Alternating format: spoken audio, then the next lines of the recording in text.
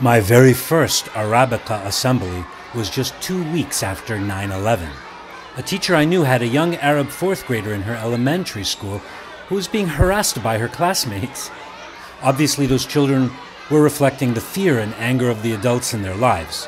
So that teacher asked me to come and give a presentation to the school children, introducing my culture, in order to make them more familiar with and less afraid of the Arab and Muslim world.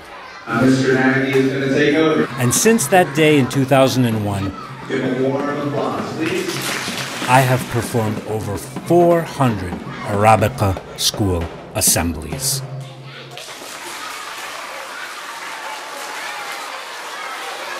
Arabiqa brings Arab music, dance, and culture to schools across the United States. Thank you, everyone. And now if I want to say thank you in Arabic, I say shukran.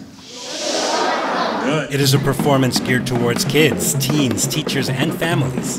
My name is Karim Nagi. I am an Egyptian, a Muslim, an immigrant, an American, and a performing artist. I have over 3 decades of experience in Arabic music and dance. Who likes the rick made of wood and fish? Who prefers the rick made of metal and plastic? Look at that, look at that. My performance benefits from the power of music.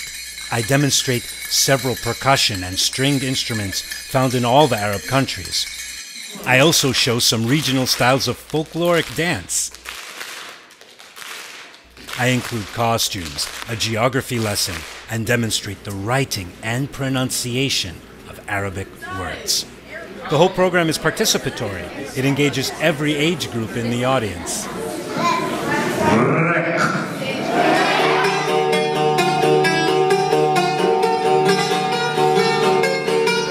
In the news, movies, or political debates, Arabs and Muslims get equated with terrorism, refugee crises, war, extremism, oppression, and poverty.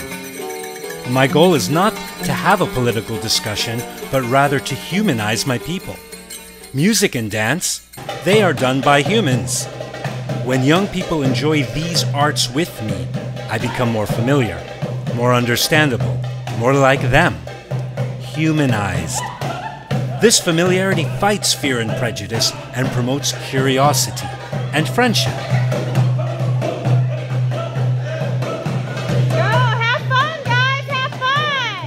I have performed Arabiqa in schools and communities all over the United States. Having performed for countless individuals, I have learned that I am not just advocating for my own people. This is all a lesson in tolerance. Forward, back, forward, back, stop, and here we go. Forward, back, and stop. Don't forget to stop. Forward, back, forward, and up. Now every time you stomp, I want you to say the word huh. Ready and go. Forward, back, forward, stop and hook. We are teaching young people how to appreciate someone who is different from them.